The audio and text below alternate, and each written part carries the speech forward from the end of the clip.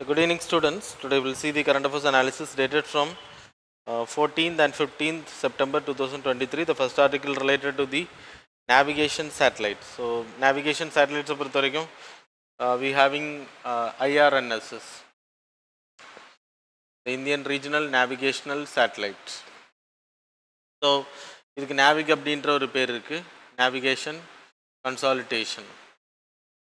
So, இப்போ இது 2006 we started this project and completed by 2011. அப்புறம் 2017 நம்ம எல்லாத்தையும் லான்ச் பண்ணி சக்ஸஸ் பண்ணி 2018 இட்ஸ் ஆப்ரேஷனல் ஃப்ரம் 2018. இது எதுக்கு அப்படின்னா நம்ம ஜிபிஎஸ் பயன்படுத்துகிறோம் இல்லையா, global positioning system of America USA இப்போ நம்ம பயன்படுத்திகிட்டு இருக்கோம் நார்மல் ஃபோன்ஸில் எல்லாமே. அது மாதிரி இண்டிஜினியஸ்லி மேட். ஸோ குளோபல் எடுத்துக்கிட்டிங்கன்னா we having global navigational system GPS, அப்புறம் க்ளோனஸ் இருக்குது, தட் இஸ் ஆஃப் ரஷ்யா, அப்புறம் யூ ஹேவிங் யூரோப்போடது கலீலியோ, அப்புறம் சைனா விடாயோ. ஸோ இதான் இப்போ இருக்கக்கூடிய குளோபல். ஜப்பானுக்கும் தே ஹேவிங் ஜிபிஎஸ் அசிஸ்டன்ஸ் மூலமாக ககன் மாடல், ஜிபிஎஸ் எய்டட்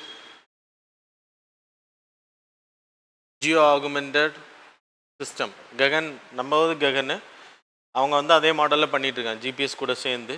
ஆனால் வேர்ல்டில் இருக்கக்கூடியதில் ரீஜனல் நேவிகேஷன் சிஸ்டம் நமக்கு மட்டும்தான் இருக்குது, சரியா? So that's about the thing. அப்புறம் இப்போது இது எதுக்கு கிட்டத்தட்ட எத்தனை சேட்டலைட் நம்ம அமைச்சிருக்கோம் அப்படின்னா 4+3 சேட்டலைட்ஸ் வந்துட்டு that is Jio stationery orbit. அப்படின்னா ஈக்குவேட்டருக்கு மேலே 3 அப்படியே நிற்கும், 4 வந்துட்டு ஜியோ சிங்கர்னஸ் ஆர்பிட். ஸோ எர்த்தோட இதுக்கு நேரே மேலே நிற்கும், இந்தியாவுக்கு நேரே மேலே எப்போவுமே. ஸோ இந்தியா சுற்றும் போது இந்தியா கூடவே எர்த்தோட அது கூடவே சேர்ந்தே சுற்றும் அந்த லைன். இன்னொன்று வந்து Jio synchronous model, like this and like this, 2 இந்த ஆர்பிட்டு 2 இந்த ஆர்பிட், சரியா? ஸோ பிஎஸ்எல்வி தான் நம்ம பயன்படுத்திடுவோம் அதை லான்ச் பண்ணுறதுக்கு. அனுப்புனதில் நிறைய சேட்டலைட்ஸ் வந்து டிஃபங்க்ட் ஆச்சு, ஃபங்க்ஷன் ஆகலை. அது எல்லாமே இப்போ சேஞ்சஸ் பண்ணி ஃபுல் ஆப்ரேஷனலாக நடந்துருக்கு. இப்போ எதுக்கு பண்ணுறோன்னா பப்ளிக் ட்ராக்கிங் வெஹிக்கிள்ஸ், கவர்மெண்ட்டோட வெஹிக்கிள்ஸ் மிலிட்ரிக்கு வந்து பயன்படுத்திகிட்டு இருக்கோம். அப்புறம் இப்போது இனிமேல் வந்துட்டு we will use for smart phones, அதான் இப்போ பண்ணிகிட்ருக்காங்க. Mostly it will come in to like existence by 2025 எல்லா மொபைல்ஸ்லையும். இப்போ ஐஃபோன் கூட பேசிட்டாங்க. ஸோ இனி வரக்கூடிய ஐஃபோன்ஸில் எல்லாமே நேவிக் அப்படின்ற அப்ளிகேஷனை வந்து நம்ம ஜிபிஎஸ் இருக்கிற மாதிரியே கொண்டு வர போகிறாங்க இந்தியாவுக்குள்ளாடி. அதை இனி மற்ற மொபைல் ஃபோன்ஸுக்கும் மேண்டேட்டரியாக கொண்டு வர போகிறோம். That's it came in news. So நீங்கள் நேவிகேஷன் சேட்டலைட்ஸ்னால் என்ன, இருக்கிறதுலே ரொம்ப சீப்பஸ்ட் நேவிகேஷன் சேட்டலைட் இது. கிட்டத்தட்ட 174 மில்லியன் தான் இதுக்கு நம்ம செலவு பண்ணியிருக்கோம், $1 மில்லியன். அது இம்பார்ட்டண்ட்டாக கிட்டத்தட்ட இந்தியாவுக்கு வெளியில் 1500 கிலோமீட்டர்ஸுக்கு வந்து, அப்போது இந்தியா இப்படி இருக்குது அப்படின்னா இதுக்கு வெளியில் 1500 மீட்டர்ஸ் வி கேன் யூட்டிலைஸ். அப்போ இதில் இருக்கக்கூடிய கண்ட்ரீஸ்க்கு எல்லாமே இதை நம்ம கமர்ஷியல் பர்பஸுக்கு கொடுக்க முடியும். ஸோ அவங்க பே பண்ணுவாங்க நமக்கு, நம்ம எப்படி ஜிபிஎஸ்க்கு யூஸ் பண்ணுறோமோ அதே மாதிரி. So that's about this article. The next article related to the C295. So நீங்கள் இமேஜில் பார்க்கக்கூடிய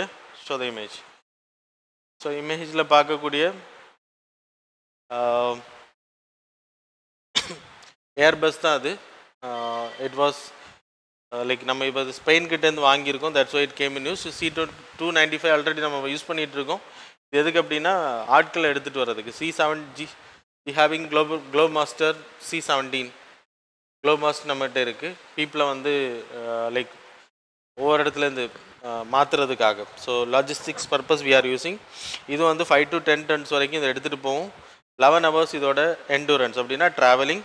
அப்புறம் வாட்டர் பாம்பர் அப்படின்றப்போ தண்ணி வந்து தெளிக்கிறதுக்கு வந்து ஹெல்ப் பண்ணோம். ஃபுல்லாக அது வந்து ஃபோர்ஸ் பண்ணி பண்ணோம். அது மாதிரி ஏர் லிஃப்டிங் பண்ணுறதுக்கு ஹெல்ப் பண்ணோம், ஏர் லிஃப்டிங் ஆல்சோ, சரியா? So that's about this article. The next article related to the e-court projects and the national கிரிட்டை பொறுத்த வரைக்கும் chief justice of India Chandrachud வந்து அதை லான்ச் பண்ணியிருக்கேன். National grid already it was in existence. 3 important modes, 3 important கேட்டகரிக்காக. So cases bending before the court, civil and criminal cases, கோர்ட்டில் பெண்டிங்கில் இருக்கிறது. அது மாதிரி ஃபைலிங் டிஸ்போசல் ஆஃப் கேஸ், எவ்வளோ கேசஸ் ஃபைல் பண்ணப்படுது, எவ்வளோ டிஸ்போசல் பண்ணப்படுது அப்படின்றது. அப்புறம் கேசஸ் பெண்டிங் பிஃபோர் தி, மொத்த டோட்டல் கேசஸ் எவ்வளோ பெண்டிங்கில் இருக்குது அப்படின்றதும் நம்ம இதில் தெரிஞ்சுக்க முடியும். கிட்டத்தட்ட லைக் கேசஸ் பெண்டிங் வந்துட்டு 3 bench judge, 5 bench judges, 9 bench judges. இதில் இப்போ சுப்ரீம் கோர்ட்டில் இதை லான்ச் பண்ணியிருக்காங்க. ஆல்ரெடி இந்தியா ஃபுல்லாக இதை லான்ச் பண்ணுறதுக்கான ப்ராஜெக்ட் பண்ணிகிட்ருக்காங்க. So it's under the E court project. Ministry of law ministry கீழே வரும். இ கோர்ட் ப்ராஜெக்டை பொறுத்த டிபார்ட்மெண்ட் ஆஃப் ஜஸ்டிஸ் கீழே வருது. And then it was launch under the E committee recommended by the Supreme Court, that is National Policy Action Implementation of ICT in Judiciary. 2005 இந்த கமிட்டியோட recommendation அடிப்படையில் இது implement பண்ணப்பட்டு இருக்கு. So it's a national judicial grid வந்து it's a part of E court அப்படின்னு சொன்னேன்.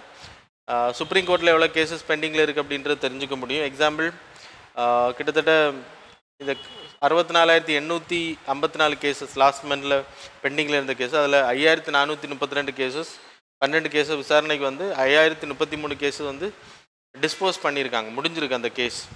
So இது important. அதுக்கு reason என்ன அப்படின்னா இந்த டிரான்ஸ்பரன்சி இருக்கிறது, பீப்புள் வந்து தெரியும் என்ன நடக்குது அப்படின்றது. Supreme court watchdog will also monitor those things. அப்புறம் வேர்ல்டு பேங்க் இந்த ப்ராஜெக்டை ப்ரைஸ் பண்ணியிருக்காங்க. So it's a part of is of doing business. So என்னென்ன கேசஸ் ஃபைல் பண்ண இ கோர்ட் ப்ராஜெக்டை பொறுத்த வரைக்கும் இட்ஸ் அ டிஸ்ட்ரிக்ட் கோர்ட்ஸில், அது மாதிரி ஹை கோர்ட்ஸில் ஃபைல் பண்ணக்கூடிய கேசஸோட லிஸ்ட், வெர்டிக்ட் எப்போ வருது, என்ன மாதிரி என்ன வெர்டிக்ட் கொடுத்துருக்காங்க அப்படின்றது எல்லாமே பார்க்க முடியும். So that's about the E court and the national judicial grid project. So that's all. The next article related to the Cirrus clouds.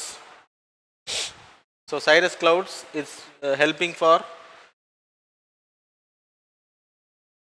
global warming அப்படின்ற ஆர்டிகல். ஸோ குளோபல் வார்மிங்க்கு அது வந்து ரொம்ப ஹெல்ப் பண்ணுறாங்க அப்படின்றது. அதுக்கு ரீசன் என்ன, Cyrus, there are 3 types of clouds, that is Cyrus, அப்புறம் Alto, அப்புறம் ஸ்ட்ராட்டஸ். சைரஸை பொறுத்த வரைக்கும் 8 to 12 கிலோமீட்டர்ஸில் இருக்கக்கூடியது. 4 to 8 kilometres it is Alto. ஸ்ட்ராட்டஸை பொறுத்த வரைக்கும் லெஸ் தேன் 2 கிலோமீட்டர்ஸ், 4க்கு கீழே வரக்கூடியது, 4 to 8. சரியா, 4 to 8 ஆல்டோ, 4க்கு கீழே இருக்கக்கூடிய ஸ்ட்ராட்டோ cumulus clouds. ஸோ இந்த 8 to 12 கேட்டகரியில் இருக்கக்கூடிய க்ளவுட்ஸ்னால மழை பெய்யாது, but it's act as a வெதரி wispy cloud. So show the image if it is available.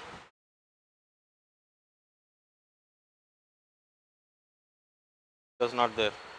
Okay, leave it.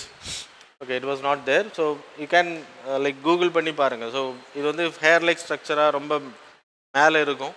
இது வந்து வெளியிலேருந்து அது எப்படி குளோபல் வார்மிங் ஹெல்ப் பண்ணுது அப்படின்னா, கீழே இருந்து போகக்கூடிய வார்ம் ஏரை வந்து க்ரீன் ஹவுஸ் கேஸஸ் எஃபெக்ட் கொடுக்குது அப்படின்றாங்க. So it will act as shield, வெளியில் போகக்கூடிய ஹீட்டை வந்து அது ஃபுல்லாக ஸ்டாப் பண்ணுது.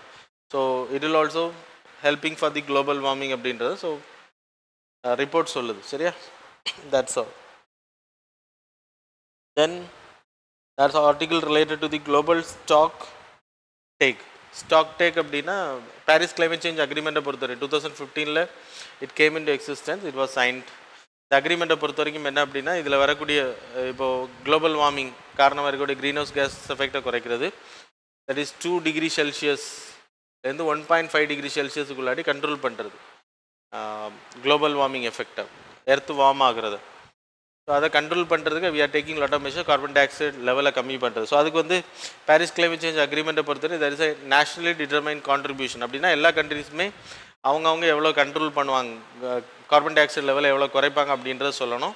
அப்புறம் நெட் ஜீரோ எப்போ பண்ண போகிறாங்க அப்படின்றதையும் சொல்லணும், கார்பன் நியூட்ரலிட்டி.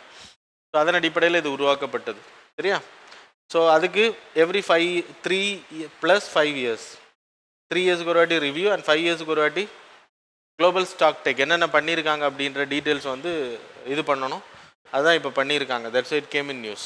சரியா, கிட்டத்தட்ட இந்த ரிப்போர்ட்டை பொறுத்த வரைக்கும் நம்ம வந்து பாரிஸ் கிளைமேட் சேஞ்ச் அக்ரிமெண்ட் படி குளோபல் வார்மிங்கை வந்து தடுக்க முடியாது அப்படின்றத சொல்கிறாங்க. அதுக்கு ரீசன் என்ன அப்படின்னா, எல்லா கண்ட்ரிஸும் அவங்கவுங்க சொல்லக்கூடிய அந்த அளவு கார்பன் டை ஆக்சைடு லெவல் குறைக்கக்கூடிய அளவு வந்து it's not in the like என்ன சொல்கிறது, குளோபல் வார்மிங்கை தடுக்கிற அளவு இல்லை.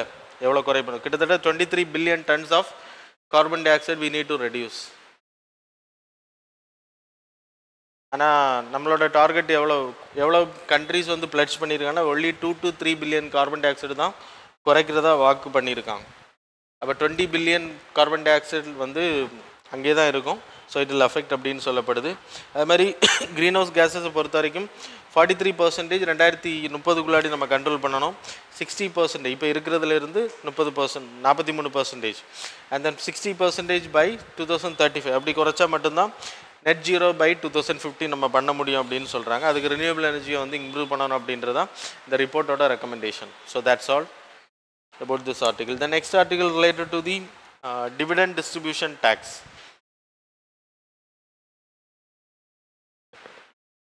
So dividend distribution அப்படின்னா இப்போ இந்த கான்செப்ட் வந்து ஆக்சுவலாக முன்னாடி corporate companies they need to pay. இப்போ ஒரு கம்பெனி இருக்குது அப்படின்னா you are purchasing shares. இப்போ காக்னிசன்ட் கம்பெனின்னு வச்சுக்கோங்க, you are the shareholder of this company. தென் இந்த ஷேர் ஹோல்டர்ஸுக்கு வந்துட்டு அவங்க சம்பாதிக்கக்கூடிய ப்ராஃபிட்டில் they need to pay. சரியா? டிவிடெண்ட் அப்படின்னு பேர். ஆனுவல் ஜெனரல் மீட்டிங்கில் இட் வில் பி டிசைட் எவ்வளோ டிவிடெண்ட்ஸ் அப்படின்ற போர்ட் ஆஃப் டைரக்டர்ஸ் வந்து எவ்வளவு கொடுக்கணும் அப்படின்ற டிசைட் பண்ணுவோம். இப்போ எக்ஸாம்பிள் 2 crore ப்ராஃபிட் அப்படின்னா அதை வந்து 30 கோடி ஷேர் ஹோல்டர்ஸ் இருக்காங்கன்னா அதுக்கு வந்து ஷேர் பண்ணுவாங்க. அது வந்து ஆனுவல் ஜெனரல் மீட்டிங்கில் தான் இது டிசைட் பண்ணுவாங்க எவ்வளோ வந்து டிவிடெண்ட் கொடுக்க பண்ணணும். ஸோ அந்த டிவிடெண்ட் பே பண்ணும்போது இப்போ 1000 rupees ஒரு ஆளுக்கு பே பண்ணுறாங்க அப்படின்னா that should be a DDT, dividend distribution tax. இது யார் பே பண்ணணும்னா 1000 rupeesல மைனஸ் பண்ணி கம்பெனி வந்து பே பண்ணணும். இப்போ Cognizant company directly need to pay to the government. இப்போ அதை வந்து தளர்வு பண்ணியிருக்காங்க. இப்போ இண்டிவிஜுவல் பே பண்ணணும் அப்படின்னு கொண்டு வந்தோம். இண்டிவிஜுவல் அப்படின்னா who are having 30% share like percentage tax ப்ராக்கெட்டில் இருக்கிறவங்க மட்டும் பே பண்ணணும், மற்றவங்களுக்கு கிடையாது. சரியா? இது நியூஸில் வந்ததுக்கான ரீசன் அது கிடையாது. காக்னிசன்ட்டில் there is a order came from the court, they need to pay a dividend distribution tax of 19,000 crore. That is not important. Dividend distribution tax என்றது கம்பெனி ஷேர் ஹோல்டர்ஸுக்கு பே பண்ணக்கூடிய dividend, that is profit sharing. அந்த profit ஷேரிங்கில் ஒரு tax பே பண்ணிகிட்டு இருக்கணும் corporate. இப்போ அதை abolish பண்ணிட்டாங்க. ஆனால் இண்டிவிஜுவல் ஷேர் ஹோல்டர்ஸ் வந்து இப்போ பே பண்ணுறது அந்த ரெஸ்பான்சிபிலிட்டி அவங்க மேலே கொடுத்துருக்காங்க. That's it was in news. So that's all. Then Sri Visweswara, so தம்ப்நெயிலில் இருந்த அந்த இன்ஜினியர் தான். இன்றைக்கி engineers day 15th September 1961. 1861 he born in Karnataka, Mysore ப்ராவின்ஸில் திவானாவும் இருந்திருக்காரு. And he was a great engineer. He completed BA arts. அப்புறம் அதுக்கு பிறகு engineering from the Pune. And then அவருக்கு engineer, civil engineer அப்படின்ற இது கொடுத்ததுக்கான காரணம் ஆட்டோமேட்டிக் ஃப்ளட் கேட் வந்து இன்ட்ரடியூஸ் பண்ணியிருக்காரு 1903. காந்தகேஷ்வா ரிசர்வாயரில் அதை இன்ஸ்டால் பண்ணி அதை சக்ஸஸ் பண்ணதுனால and he got the title also. And Bharat Ratna கொடுத்துருக்காங்க. அப்புறம் பிரிட்டிஷ் வந்து சுதந்திரத்துக்கு முன்னாடி, இப்போ டைட்டில் கொடுக்க முடியாது, சுதந்திரத்துக்கு முன்னாடி சார் அப்படின்ற டைட்டில் கொடுத்துருக்காங்க. அதனால தான் அவருக்கு பேர் சார் விஸ்வேஸ்வரா அப்படின்னு பேர். அண்ட் எக்கனாமிக் பிளானிங் கமிட்டியில் இருந்திருக்காரு. பாரத ரத்னா அவார்டு கொடுத்துருக்காங்க. தென் கிருஷ்ணசாகர் டேமை கன்ஸ்ட்ரக்ட் பண்ணுறதுக்கு ஆர்கிடெக்டும் இவர் தான். It is in the Krishna river, the tributary which joints Hemavathi and Lakshman Theertha. அந்த ரெண்டு ட்ரிபியூட்டரி சேரக்கூடிய பகுதியில் there is a Krishnasagar big dam was constructed. So that's all about the current affairs. Now we will move on to the MCQs. So question number 1, consider the following statements regarding the stem cells. Statement number 1, stem cells are the cells for which all other cells in the body with specialized function are generated. Statement number 2, hematopoietic stem cell transplantation is used to treat the conditions like leukemia and lymphoma. Then third one, the autism spectrum disorder is a neurological and developmental disorder that can be cured using this stem cell therapy. How many of the above statements these are correct? Options are A only 1, B only 2, C all the 3, D none of the above. That's all. Question number 2, consider the following statements regarding the gravitational waves. Statement number 1, gravitational waves are the ripples in the fabric of space and time that travel at the speed of light. Statement number 2, they are created by the motion of black holes and neutron stars. Statement number 3, gravitational waves are extremely weak and difficult to detect. How many of the above statements these are correct? Options are A only 1 statement is correct, B only 2 statements are correct, C all the 3 statements are correct, D none of the above statements are correct. Question number 3. Mudu Konje. The megalithic dolomite site is located in which of the following? A. Karnataka. B. Rajasthan. C. Madhya Pradesh. D. Andhra Pradesh. Next question. Consider the following statements regarding the International Tribunal for Law of Sea. So, statement number 1, it is an independent judicial body established under the United Nations Convention on Law of Seas. Statement number 2, it resolves disputes relating to the delimitation of maritime zones and navigation. Select the correct answer using the code given below. Options are A, 1 only, B, 2 only, C, both, D, neither.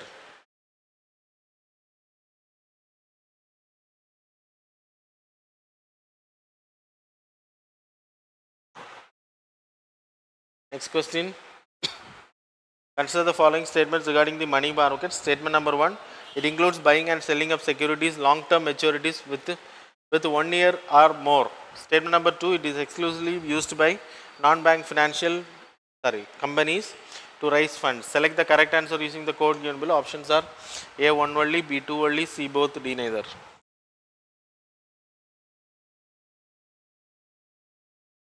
That's all. Now we will see the answers for the previous MCQ. 13th order MCQ answer. First question answer is B. G20 does not have a permanent secretariat. The next Eastern Economic Forum vandu far east of Russia. Russia what? B is the answer. Third, C is the answer. Both. Then fourth on the all the three. C. Fifth one the C.